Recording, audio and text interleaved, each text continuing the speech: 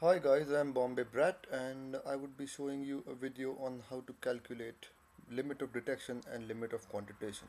This video is basically meant for students practicing on either pharmacy or on medicines in general or anything which deals with the calculation of limit of detection and limit of quantitation.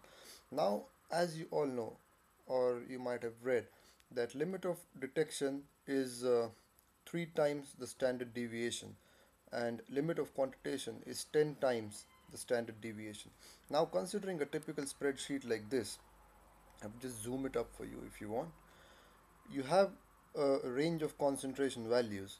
Now, in such a typical spreadsheet, you can always calculate the standard deviation using using the formula. I'll just open the formula bar for you so that it will be easier for you to understand. All right. So now this particular formula bar, you can see you have calculated the standard deviation using the formula STDEV into bracket F4 colon F23 so that you get the standard deviation of this particular lot. I'm sorry. Yeah. And you have obtained the standard deviation values. Now, when it comes to limit of detection, this is how we have calculated it. It is F29, that is the standard deviation value, times 3. And limit of quantitation can be calculated as F29 times 10, that is standard deviation times 10.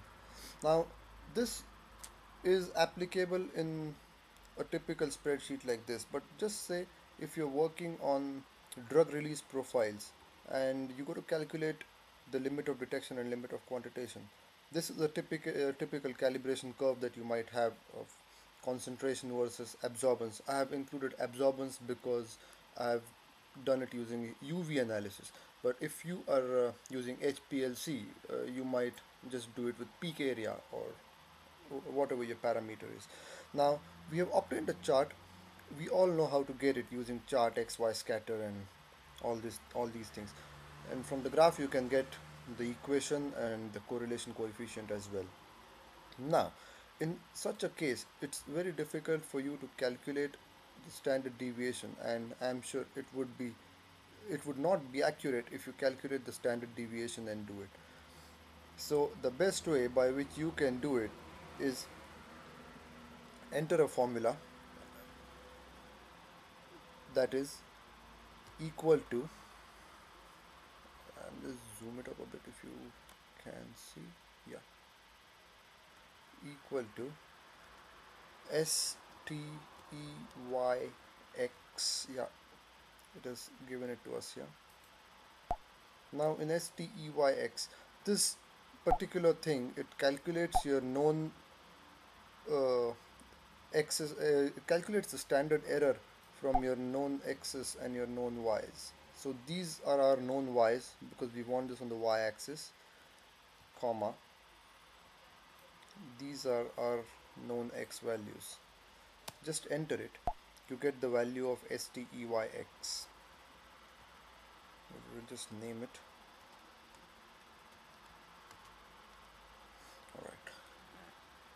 We will also need to calculate the slope that we have already obtained, but it's better that we calculate it out here. I'll just not calculate it. I will just put it in point not 16, not point not 16. Alright. Now, STEYX is a function that I told you, it calculates the standard error. So for limit of detection, the formula is equal to the value of STEYX over slope times 3.3.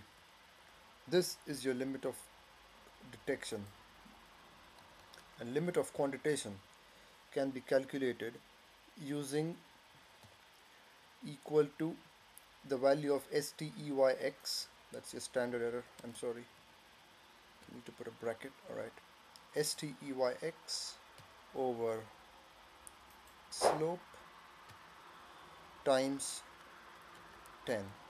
Now this is your limit of quantitation that you have got from this particular calibration graph of yours.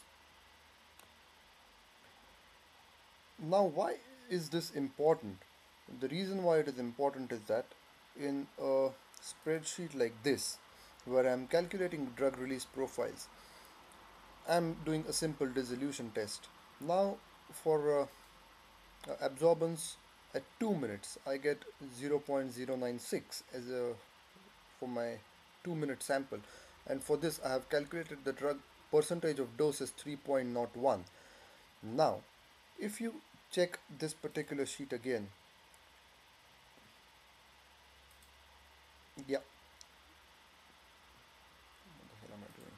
Yeah, 3.01 is well below the detection limit, that is 8.11 microgram per ml.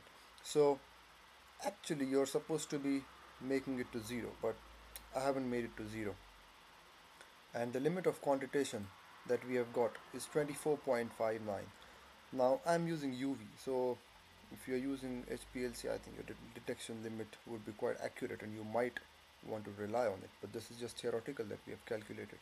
Yeah, so up till 6 minutes it doesn't even fall in the detection limit or even the quantitation limit for that matter. So I hope you all are aware by what LOD and LOQ is. So yeah, this is how you calculate it using Excel. Hope it helps, and wish you all the very best in your calculation. Cheers.